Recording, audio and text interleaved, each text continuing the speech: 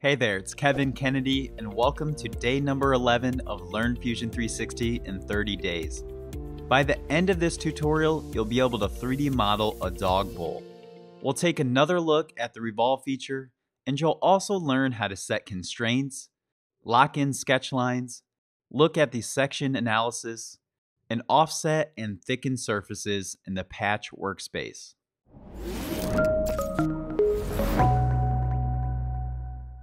To get started, we'll insert a reference image, which I've attached below in the video description. Now the reference image is half of the dog bowl because we'll use the Revolve feature to create the rest of the shape. I'll select Attached Canvas from the Insert drop-down list. I'll select the front plane, and then I'll select the image from my computer. Now I'll go ahead and rotate this around, making sure that it's right side up, and I'll also set the opacity to 15%. After clicking OK, we'll want to calibrate the image size so it's the same as our reference dimensions. I'll open the Canvases folder, right-click on the image, and select Calibrate. Then, I'll click at the left of our 100mm mark, and I'll click at the right, and I'll type in 100mm. Now after hitting enter, you'll see that the image was resized to the same dimensions as outlined on our reference image. Now before we start drawing our sketch, I'll double click on the reference image in the timeline to reopen it, and I'll click and hold on the square in the middle, which will allow me to freely drag it around. Now to make things even easier for us, we'll drag this around so the center origin of our reference image lines up with our center origin point, and then we'll click OK. At this point, we'll go ahead and start drawing the outline of the dog bowl.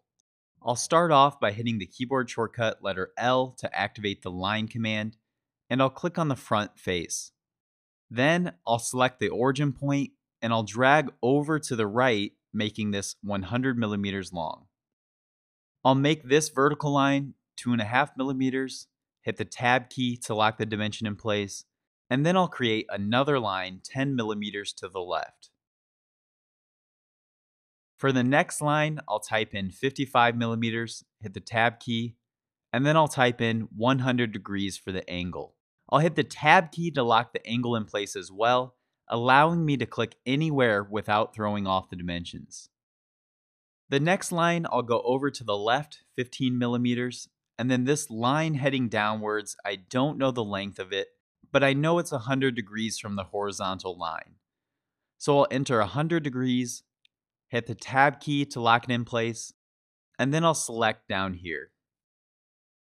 I'll hit the Escape key, and then I'll reactivate line with letter L, and I'll create the 10mm vertical line from the center origin, and then I'll create the last line here, which will close off our profile shape.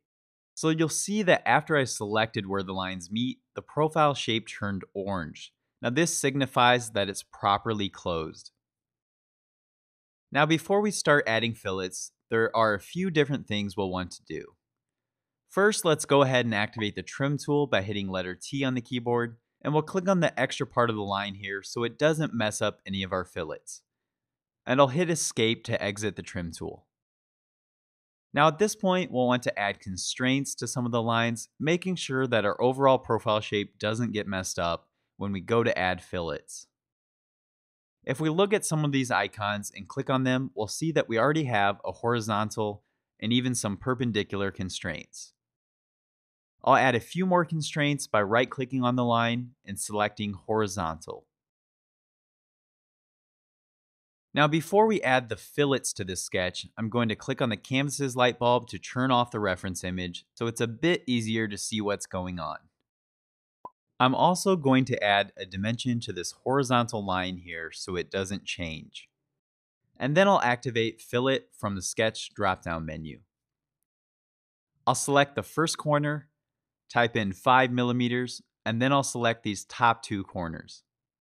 You'll notice as we added these fillets, it took away some of the constraints and added some tangent constraints to our sketch. I'll right-click to activate fillet once again, and I'll add a fillet of 2.5mm to this outer lip of the bowl. Now before we exit the sketch, I'll hover over the entire sketch to select everything, and I'll right click and select Fix/Unfix.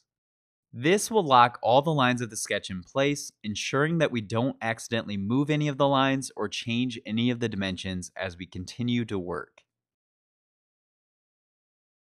Now you'll see that some Fusion users like to fix lines one by one as they draw them, and others like to do entire sketches at once. Now it really just depends on your workflow and personal preference, but either way it comes in handy, especially if you're going to be working on the same file with someone else. We'll go ahead and stop the sketch, and then I'll activate the Revolve tool from the Create drop-down menu. We'll select the profile sketch we created, and we'll select the center origin line for the axis. I'll change the operation to New Component, and I'll click OK. Now that we have the overall shape of the dog bowl, we'll need to make the bottom hollow. To do this, I'll activate the Shell tool from the Modified drop-down list, and I'll click on the bottom plane and type in 2.5 millimeters for the thickness. And you'll see that after we click OK, we've created this nice dog bowl shape. Now sometimes when creating models, you'll want to take a look at the inside to make sure that things are how they should be. Now I want to double check here that this bottom surface is raised off the ground, so I'll select Section Analysis from the Inspect drop-down menu. I'll click on the YZ plane, and then I'll hit OK. You'll see now we can take a look at the overall shape that we've created after revolving it. And if we go over to the Analysis folder, we can toggle this on and off whenever we need it.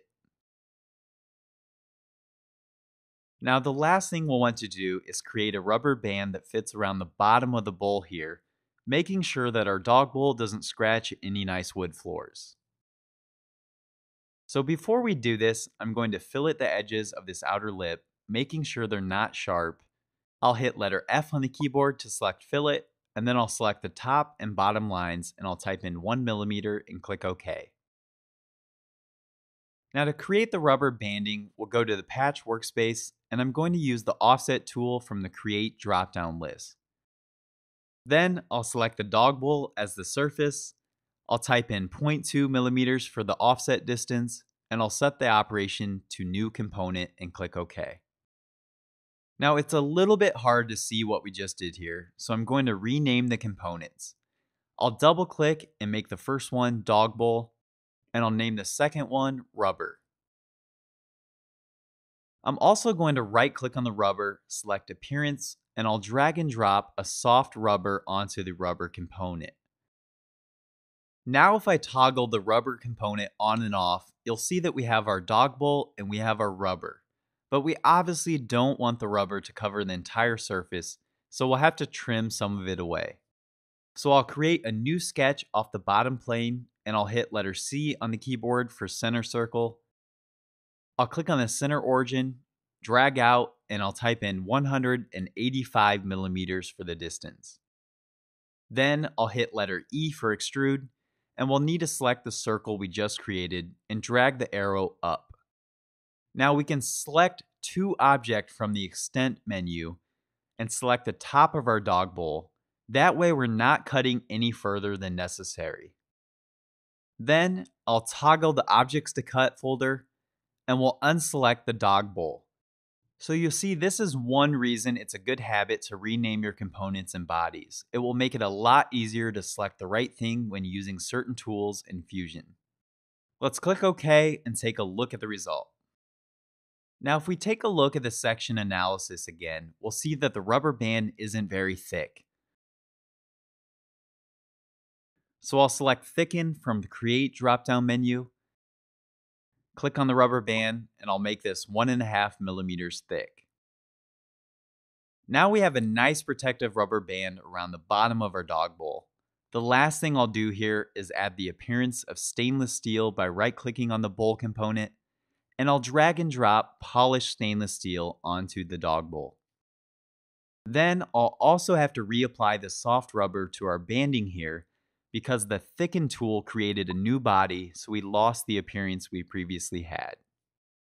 Lastly, as just a heads up, tomorrow I'll be kicking off a new series called Fusion Fridays, where I'll be releasing short videos every single Friday. Now these videos will be covering many different tips and tricks in Fusion 360, helping you become more proficient.